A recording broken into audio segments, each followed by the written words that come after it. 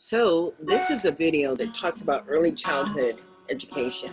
Welcome to a brief discussion on how to support teaching number and operations to young children, age 2 through grade 3, using a developmental progression from the IES practice guide, Teaching Math to Young Children. Let's get started. There are 5 recommendations in the practice guide, and all are based on a systematic review of research conducted by researchers and practitioners with expertise and experience in early math development. We will discuss recommendation 1, which suggests that we teach children number and operations through a developmental progression. So what do we mean by teaching children through a developmental progression? In order to effectively instruct students and support them in moving to the next step in the progression, teachers must know what skills children already possess. A developmental progression is simply a sequence of learning that provides teachers with information on what these steps along the developmental path are.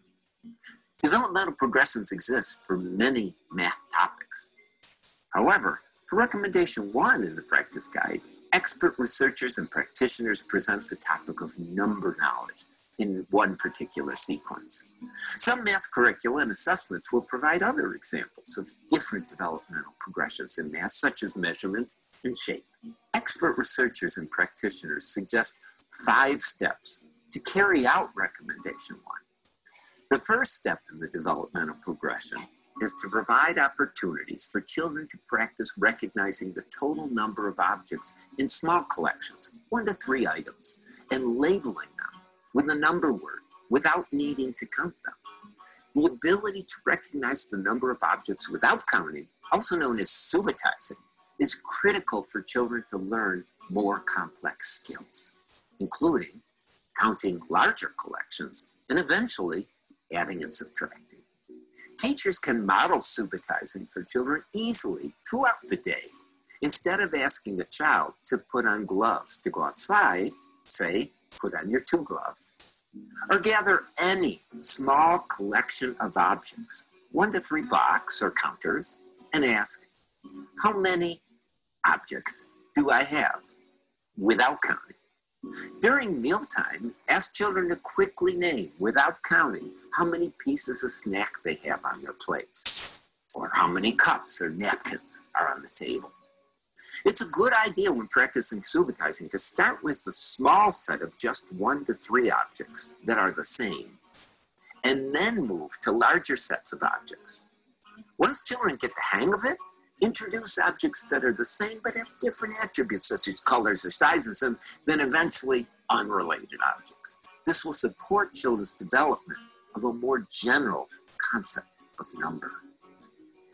The practice guide also provides instructions for a simple hiding game to practice subitizing with small groups of children.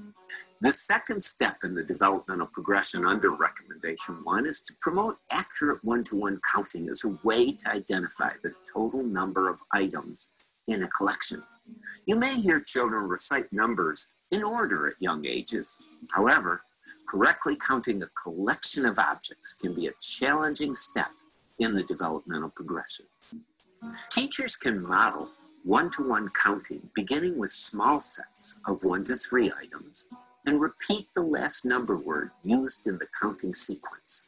Younger children who are familiar with small sets of numbers will begin to learn that counting is a method for answering the question, how many?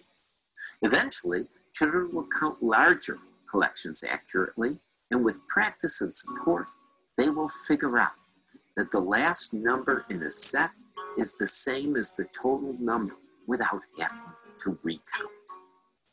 Teachers can challenge children by asking them to count things other than objects, such as claps, stomps, or hops.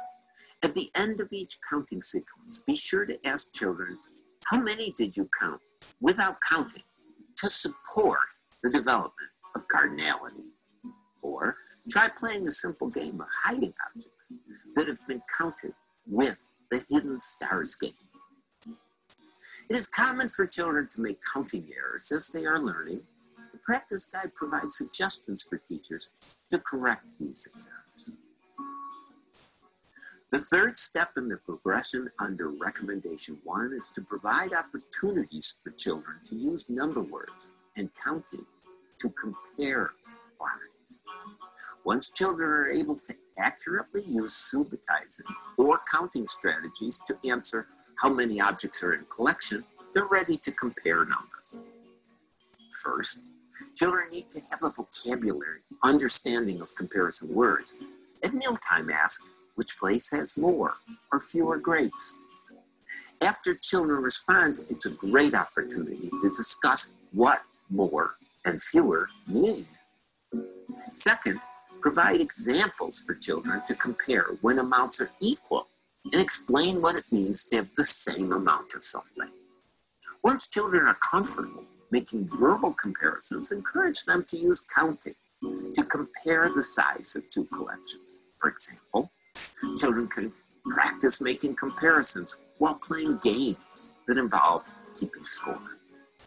Children can also mentally compare neighboring number words in a number list.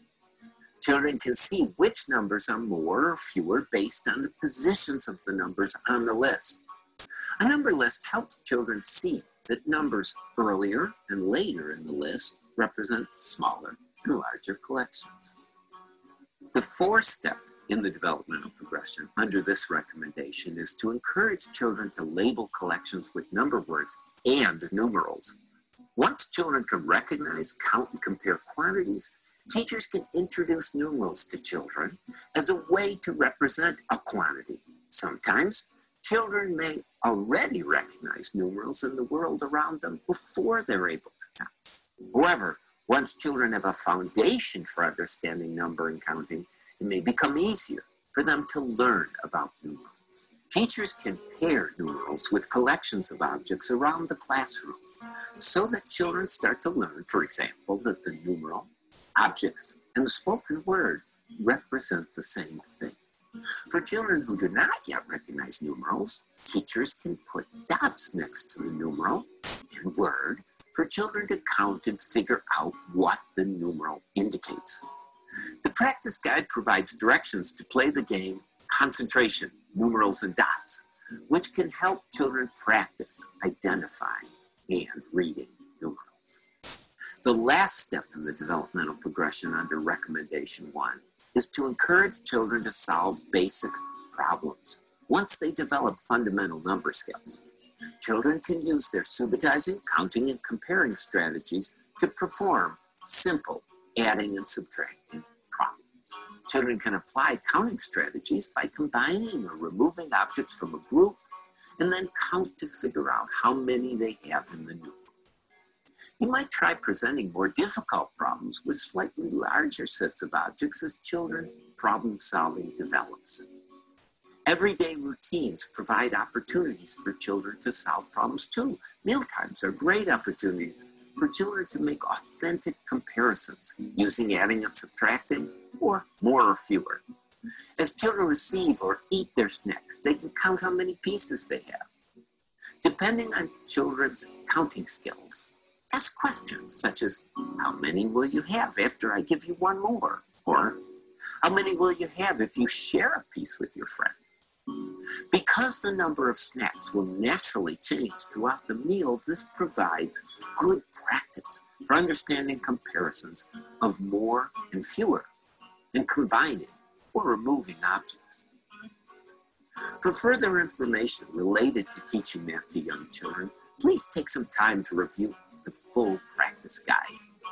Also, visit the REL Central website for more education research and resources to support schools and student outcomes.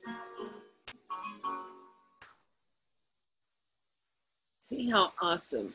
There are so many resources out there. Just out there. And the companies. And we're not going to listen to that. And I'm going to stop this share and end the video, but I just wanted to share some resources.